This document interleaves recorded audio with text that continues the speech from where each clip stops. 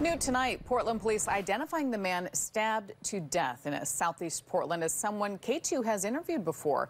Kenny Hausman lived in the Clinton neighborhood near a street lined with houseless people in RVs, and he told us he tried to maintain order. Katu's Emily Gersh is live in the neighborhood now. Emily, you spoke with witnesses. What did they have to say? Yeah, Deb, well, neighbors say they woke up to a man yelling in the street who Hausman went to go talk to. The exchange ended in his death. People in the neighborhood called him the neighborhood sheriff. You think Kenny helped maintain a lot of order in this neighborhood? Yeah, I think on this, as much as he can on a city street. Are you worried about this neighborhood becoming worse without him? Yeah. Thanks to my efforts, their catalytic converters, a few of them are stolen. We first introduced you to Kenny Hausman in September. You have to know who's on your street. Hausman lives in a house at the corner of Southeast 136th and Clinton.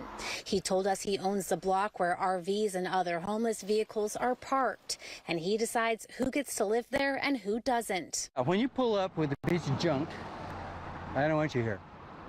If you pull up with a decent trailer that you obviously own, maybe even have put plates on it, I want you here. But at 12:30 Monday morning, police say Hausman was fatally stabbed. Neighbors say it happened after he responded to a man yelling in the street. They yell, "Mike, come out here, this guy's beating up Kenny in the street." I go, what? And I put on my shoe and sock. By the time I got there, Kenny was stabbed, bleeding profusely. Police haven't released details on what led to the stabbing, but they tell us they detained the suspect at the scene, and he's been released and not charged with a crime. Zamora says he's still processing the tragedy. He would still let people do things and to try to help him out, and he just didn't have to die, you know?